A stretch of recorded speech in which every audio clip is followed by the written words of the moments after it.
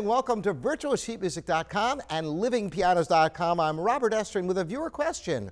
Why do they write E sharps and C flats? These are white keys after all. Why wouldn't they just write B or F if they're going to have those notes? This is an excellent question, and there's tremendous ramifications for the whole structure of Western music that's implied by this question.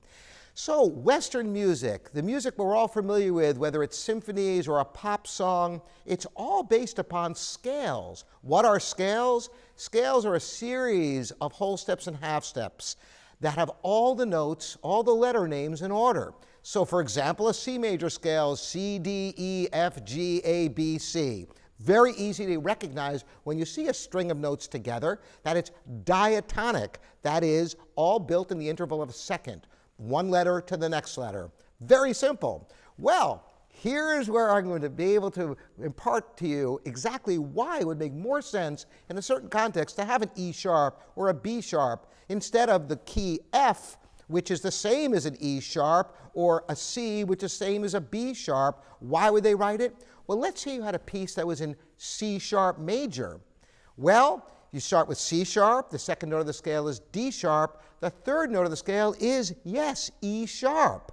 Then you go to F sharp, G sharp, A sharp, B sharp, C sharp. Notice it has all the same letters as a C major scale, except each one is a sharp.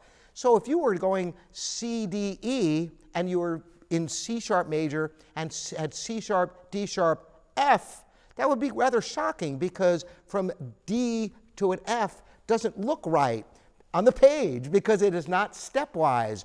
So it would actually be easier to decipher the notes by having it spelled diatonically, that is stepwise with all the letters in order. Likewise, chords are built in the interval of a third. Thirds are simply two letters apart, like C, skip the D, go to E, skip the F, go to G. C, E, G, a C major chord.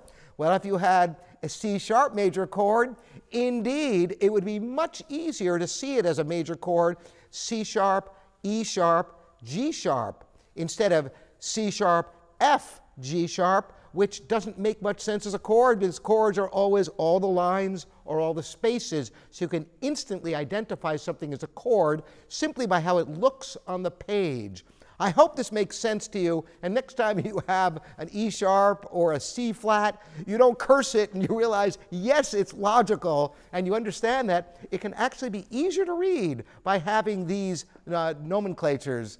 Thanks so much for the great questions. Again, Robert Estrin at livingpianos.com and virtualsheetmusic.com.